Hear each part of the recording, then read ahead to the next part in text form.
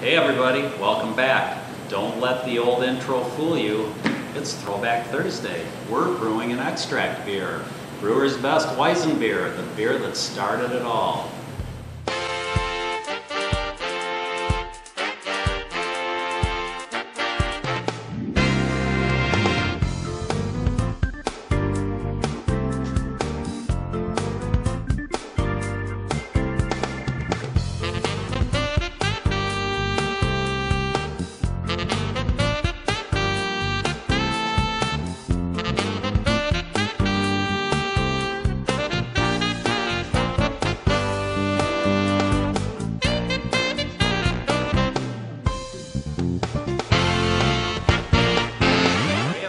Welcome back. Let me tell you why I'm excited today. I'm not doing all grain today. I'm going with Brewers Best Weizenbier. And why is that exciting? So this is the first beer I ever brewed way back in 2011. So it's been 10 years of home brewing now, and this was the beer that started it all. And if you haven't seen one of my earlier videos, what kicked this whole thing off was a visit to my brother in New Glarus, Wisconsin. And we were going to go on a brewery tour, and he said, "Do you want to come in and have a beer first?" And I said, "Sure." So we went in, and he started to pour what ended up being this beer. And when I looked at it, going into the glass, I thought, well, that's a pretty dark beer. I'm not sure that I'm going to like this. And I said, "Okay, so whose beer is this?" He said, "Well, it's my beer." And I said, "I know it's your beer, but who makes it?" He goes, "No, I made it." Well, when I tasted it, I just thought, wow, this is one of the best beers I've ever had in my life. And, you know, it's a much simpler process when you move to extract brewing. So usually if I'm out here and I'm doing my all grain brewing, we're looking at a half a day probably. You know, if I start at 6, I'm done by noon with cleanup. And it's pretty much the same even if I'm doing a 10-gallon batch versus a 5-gallon batch. This is a lot faster. This is about, you know, once you get your water boiling, it's an hour process and then chilling it down. So you're probably looking at 2 hours tops. And, you know, a lot of people will debate saying, oh, you know, all grain beer is, you know, it's better. And I'm not here to debate any of that. I think that a lot of the kit beers, I don't think people would be able to tell the difference between that and an all-grain beer unless there's some patented flavor to it. And I mean, this has a very patented flavor to it, which is why I moved away from kit beers after a while. Is I didn't want to have the same things over and over again. I wanted to come up with my own formulas that I could enjoy and to serve to other people. So I wanted to kind of make my own recipes. So that's why I moved away, and for no other reason. There's nothing wrong with these beers. And the other thing is, back 10 years ago, obviously the kits were a little bit cheaper. I got this one really pretty inexpensive through Label Peelers, which I've never really ordered from them before. But I did go ahead and get this kit, and it was, I think it might have been like $30, something like that. So, I mean, not you know, where are you hitting, if you get, you know, 52 beers out of it, it's very reasonable, a lot cheaper than buying commercial beer. Not as inexpensive as you know, doing your all grain, because that's quite a bit cheaper. So anyway, what's in the box? Everything is in the box that you're going to need except for some hop bags. So if you don't mind throwing the hops in without hop bags, go ahead. I think the first time I brewed it, I threw them in plain. But I have hop bags and I like using them. It cuts down on the amount of crud in the bottom of the boil kettle. So, what's in the box? You get your liquid malt extract, and I'll put pictures down below of what these look like close up. You also have your dry malt extract, okay?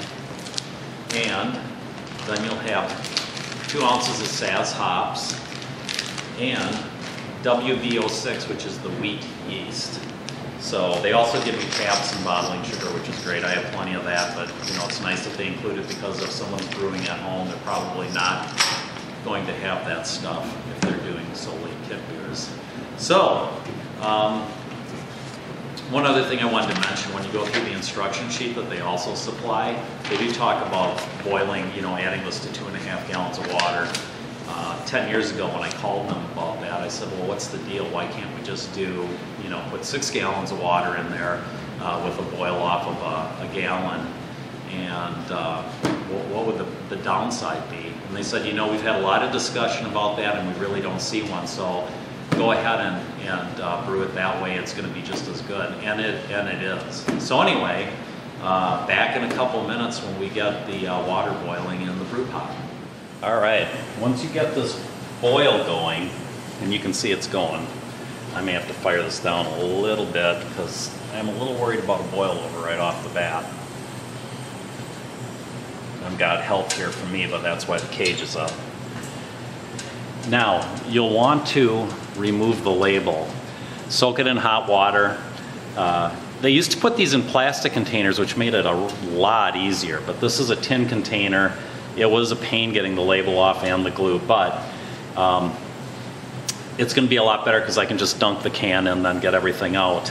Now, I did have this in my sanitizer for no other reason than the sanitizer is hot, or warm, very warm, and that basically makes this a lot more liquidy. As you can see, it's kind of like molasses. So just stir it in. Now what's going to happen is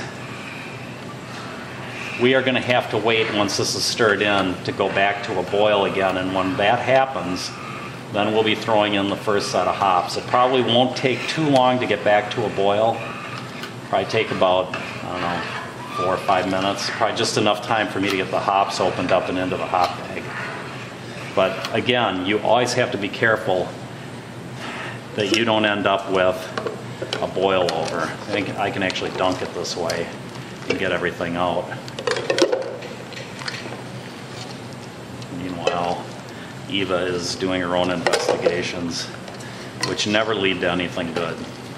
Okay, so back in a minute when we throw in the first set of Saz hops, which is 1 ounce. Okay, and it started boiling really fast, so in goes the 1 ounce of Saz hops, and that'll be for the complete hour. Now 45 minutes from now, we're going to be putting in that dry malt extract. So we will be back at that step. Meanwhile, you can just sit back and relax and make sure you don't have a boil over.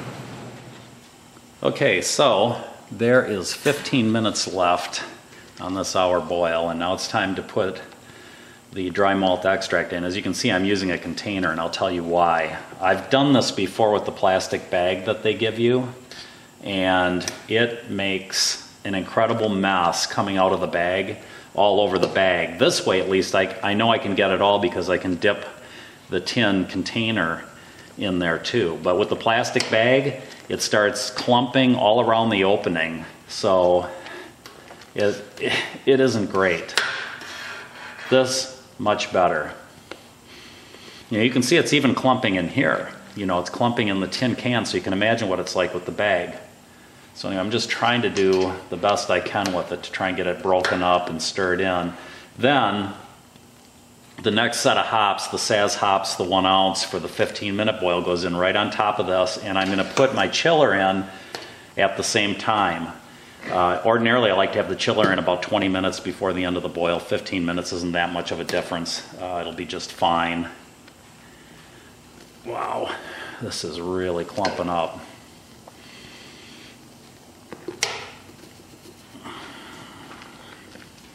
But, hey, it's better than the plastic bag. And I speak from experience. Okay, so I'm going to get this stirred in as best I can, rinse the bucket out, get the hops in, get the chiller in. That's just about it. We're getting there. You can see. So all that's left is all the chunky monkey stuff at the front. Let's get that off. Start to dip it. You can see that's a good solution to a bad problem. Just a little in there. Meanwhile, Eva's digging at her bed. Okay. This will, again, boil for 15 minutes.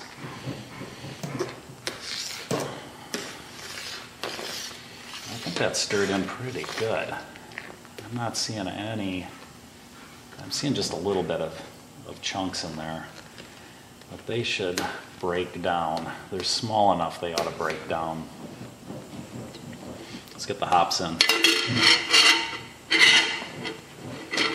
Ugh. Okay, I'm going to throw the chiller in there in a minute. Probably not throw it in as violently as the hops, but it's going in. Okay, as you can see, the chiller's in. It's plenty big for that pot now. Used to fit in there perfectly, but once I went to the larger pot, I gently expanded it, and I think it'll do fine. The pool water right now is in the 30s, upper 30s, so even if there's 4 coils under there, believe me, it's going to chill down really fast. Okay, I'm moving the wort down to the fermenting pail, and I did do a gravity reading, and it's 1.050, which is right on target for what Brewers Best says that should be. So the next step will be to aerate the wort, and then sprinkle the yeast on top, put on the airlock, and it's done. And it took me less than 2 hours, so hey, I'm really happy with that. Probably won't be next week, but it could be late in the week that I'll be doing a 10-gallon all-grain batch of American Pale Ale. So you might not want to miss that one if you're interested in making a Pale Ale that's on the milder side. It's not like an IPA, not at all. The hoppiness is a lot more subdued than that. But I'm really looking forward to trying this in about a month or so. Should bring back some memories. So anyway, I got to get this done and aerate the wort.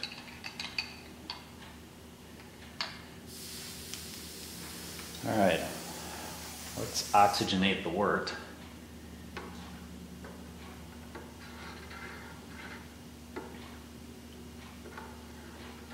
It's pretty much right at 5 gallons. It might be just a hair under, and I'm not really that worried about it because I'm going to go into big bottles with this. And it probably isn't going to hurt me if I don't have some overrun of beer. There we go. Okay, next we will sprinkle the WB06 yeast over the top of this. Okay, let's sprinkle the yeast in. Always sanitize the scissors you use to cut it open and the packet itself.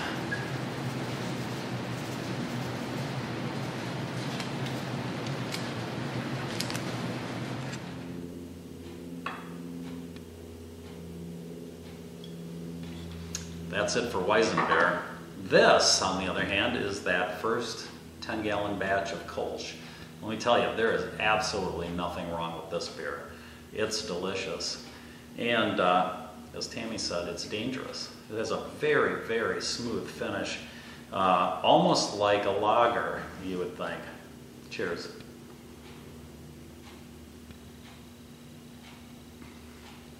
Just doesn't get any better than that. I mean, my beers over the last few years just getting smoother and smoother. Anyway, back to the Weizenbier.